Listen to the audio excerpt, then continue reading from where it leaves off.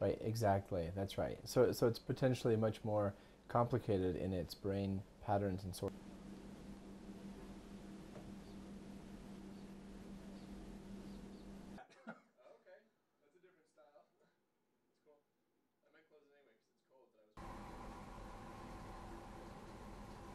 We're not the first people to try to predict pain from brain activity, but it's the first time that we've been able to observe a signature pattern that works reliably across individuals. So we can test a new individual and expect to make an accurate prediction. And it's the first time we've been able to find a signature that's specific to physical pain, that doesn't respond to emotional distress or social pain. Representation in color of the pain signature map. And this is a map of areas in which increases here in yellow and decreases in blue are predictive of how much pain a person is feeling.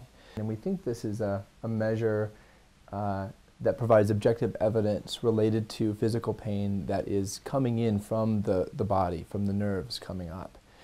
Really, what this does is it gives us one of the potential ingredients that might be contributing to chronic pain, to spontaneous pain that's created in the brain and other forms of pain.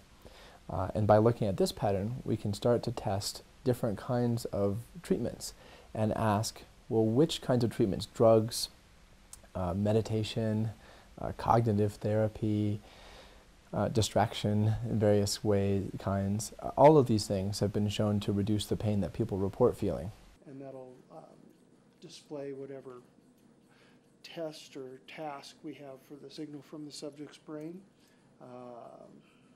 And then there's just the rest stronger than the Earth's magnetic field. The head coil portion. Across all the different conditions we've studied, there's nothing that looks more like physical pain than social pain or the pain of rejection.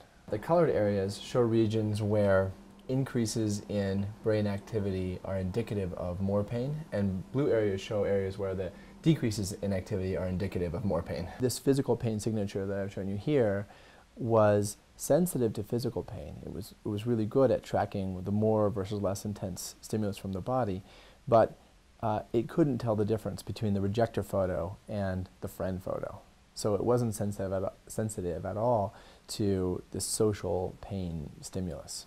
One in which the system is working normally and we apply painful stimuli to the body.